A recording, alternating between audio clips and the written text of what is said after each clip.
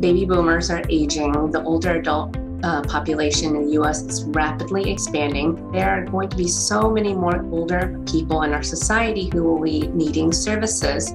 Social work with older adults is one of the fastest growing fields in social work right now. We become silent when we get older.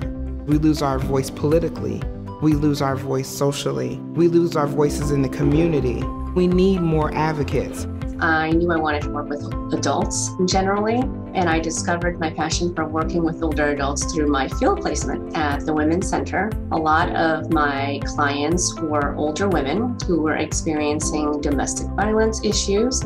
I really got to understand older adults, older clients a lot better, and the special needs that older people, especially older women, have. I started helping out with the care of my parents, going to their doctor's appointments and visiting them often, and just seeing the things that they were going through. I knew I wanted to do more. The doctors, sometimes, they don't listen. I know that I could be someone that can walk into that doctor's office and say, hey, just listen to their story for a moment. I'm quite sure that you can resonate with it. I was a social worker at a child welfare legal clinic, and a lot of my clients were older adults because they were grandparents who were caregiving for children who ended up in the child welfare system. I'm still dealing with clients now that have to sell everything to go into a nursing home. And then I have some clients, they don't know what they're gonna do because they have no one else, and they can't afford it.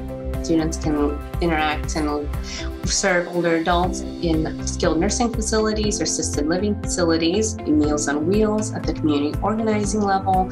Students can also work with older adults through the hospital system, through through Cleveland Clinic. If we help our elders, then the community will still stand strong, because these are the people that still run the daycares. They still are in the front of the churches. We need more people to make sure that they're okay, make sure their needs are met.